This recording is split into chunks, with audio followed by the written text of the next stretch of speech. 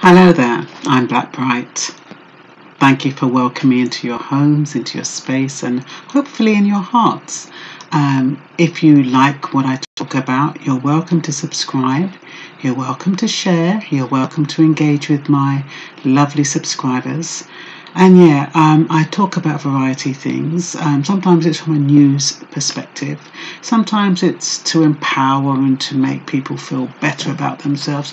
Sometimes it's just to simplify information. I talk about legislation sometimes. If there's anything new with regard to immigration, I'll talk on that. But basically, I just like to inform and raise awareness.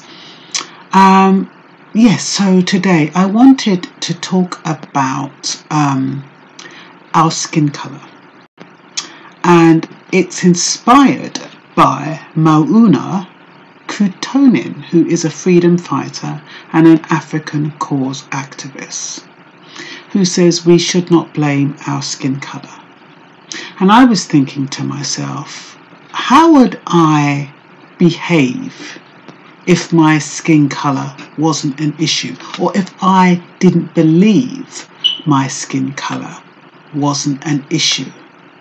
How would that make me feel when I wake up in the morning? How would I behave differently? And the funny thing was, when I thought about my skin colour not being an issue, I automatically felt proud and upright and confident. And I think somewhere deep in our psyche, or maybe just my psyche, there is something that tells me deep down inside that my skin colour is an issue. So when I read this piece by Mauna Kutonin, I felt I needed to share it with you, because there might be many of us who feel our skin colour is the reason why we're in the situation we are in. Now, we can't get away from racism. We can't get away from unfair treatment. We can't get away from the police using excessive force on our men. We can't get away from racial profiling. We can't get away from racism and stereotyping. All of those things exist. In certain parts of the world, segregation exists. So, on the one hand, I'm not quite sure where Kutonin is coming from when he says we should not blame our colour for our predicament, but I still like his thought process, because it is liberating. And if we can reach that point where we truly, truly believe our colour is of no consequence, and we don't blame our colour on our failures, on the fact that we're not where we want to be, that we can't get where we want to be, we can't get up the employment ladder. Because remember, we don't have to depend on someone else to give us a leg up.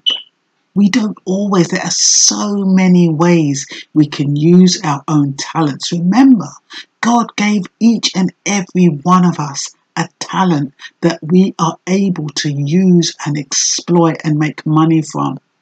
And like I've said in a previous video, the man who had one talent, he buried it. The one who had 2 talents, he went out and doubled his talents. And the one who had 5 talents, he doubled his talents.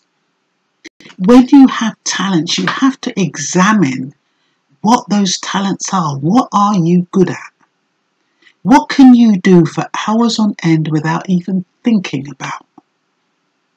That is where your talent is. That is where your gift is.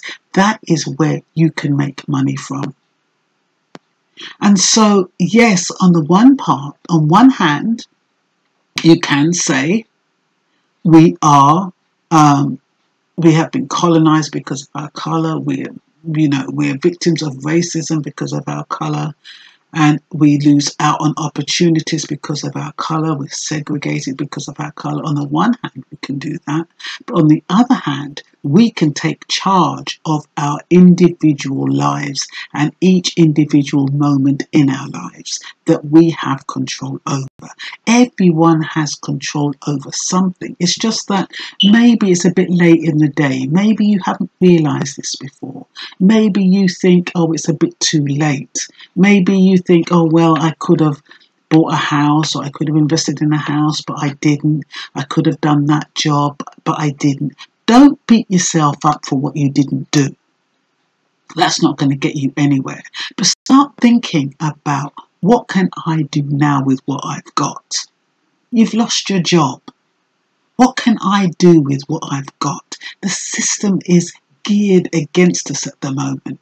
You can't get money under the table. You can't cold call. You can't turn up at somebody's yard and say, can I do your garden?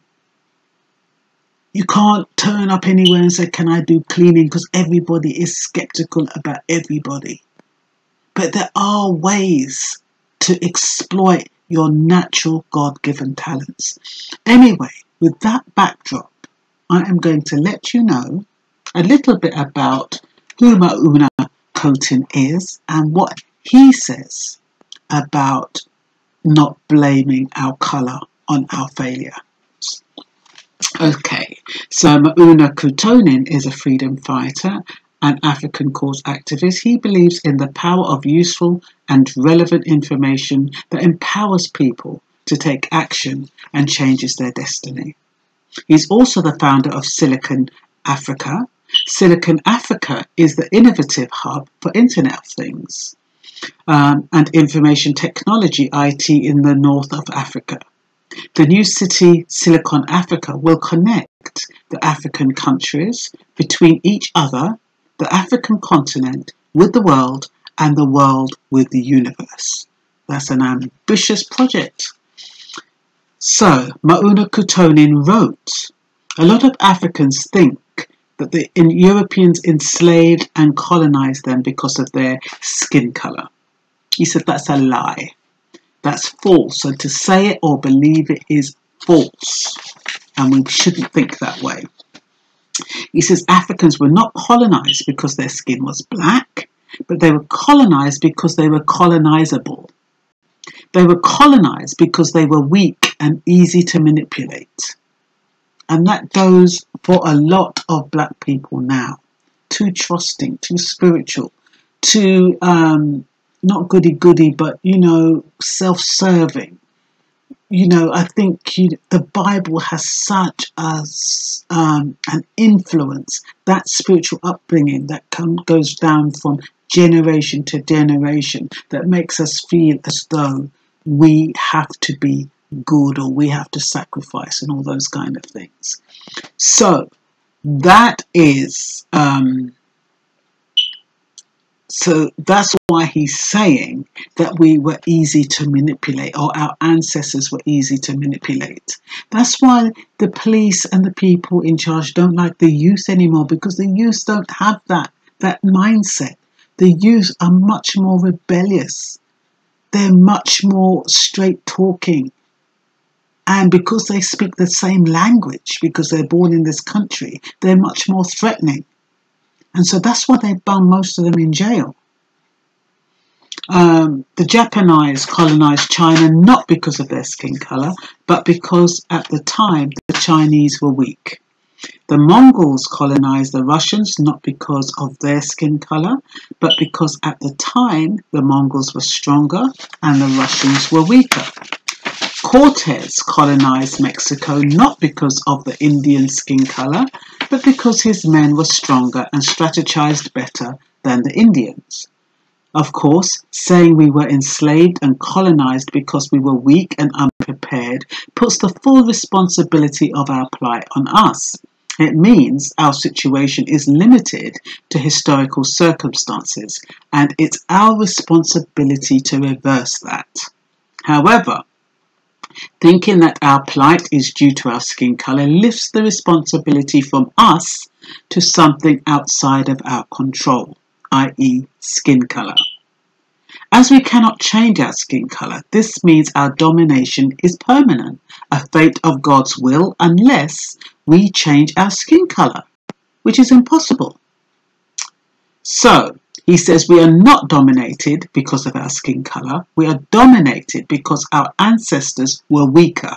And we, their descendants, are still weak enough to be kept under colonialism. The moment we would become stronger, and I'm assuming that psychologically as well as physically, no one can ever dominate us. And remember, I'm still trying to remember this lady's name. The one who said I could have freed more slaves if their minds hadn't been enslaved.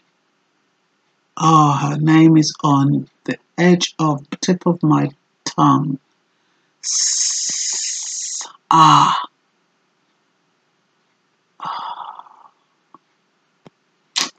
I'm sure you know who I mean. But yeah, until we take the chains off of our minds, that way of thinking, that way that's so deep within so many of us that we don't even realize, we wake up as though it is a part of our DNA when it's not. It's not our inheritance to be subordinate. So, what he is saying is that our oppression is circumstantial. It's not because of our skin colour. So, what do you want to do about that? What do you want to say about that? Is there a way that you can think differently? Because they say, as a man thinketh, so is he. You change the way you think, you change the outcome. And just supposing you did think, woke up tomorrow and thought, okay, nobody cares about my skin colour. My skin colour doesn't make a difference. I am going out there as though I'm the same as everybody else. Just try to think how that would make you feel. Just kind of imagine it and just get that feeling. I mean, some of you already have it. Some of you say, some of you will say, I'm black and I'm proud, and, you have that air of confidence, and you have that, that self-confidence and, what's the word, assertiveness. And you do demand and you do ask, but I'm not talking about the arrogance of or taking on an almost entitled persona. But I'm just asking you to imagine if skin colour didn't matter to the world, and you stepped outside tomorrow and skin colour didn't matter, what would you do differently? How would you behave? What would be your first point of call? That's all I'm just saying. Just food for thought. And that's all for now. Bye-bye.